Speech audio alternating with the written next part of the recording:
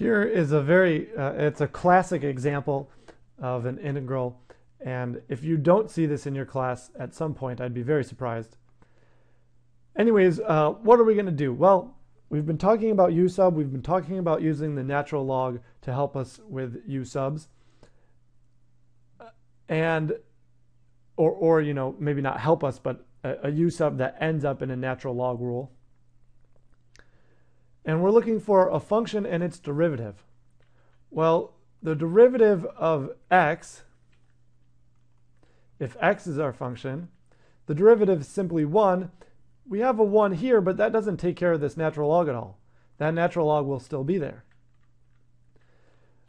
On the other hand, we have the natural log of x, and its derivative is 1 over x. And it looks like we have that there. So this is just really a matter of how well do you know your fractions. So this, we can rewrite this integral as 1 over x times 1 over the natural log of x. And maybe now it's easier to see. The derivative of this is this. In fact, if we wanted to, we could even write it like this. These are all the same thing, just rewritten. We could write it as 1 over x over the natural log of x.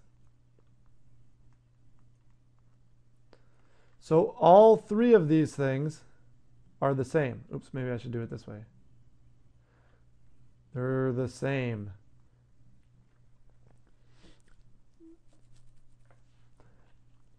Okay, so now with our new form, maybe we have a better idea of what to do. Let's go ahead and let u equal the natural log of x. Let me scroll down. So we'll just use this last one as our example. And then du is equal to 1 over x dx.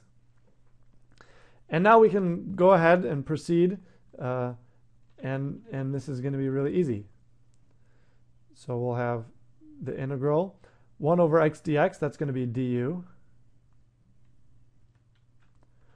And then the natural log, that's u. And now we have a very, very simple natural log rule. This is equal to the natural log of u plus c. And what is u? It's the natural log. So this turns out to be the natural log of the absolute value of the natural log of x plus c. I know it looks strange, but there it is. That's our answer. Okay, see you in the next video.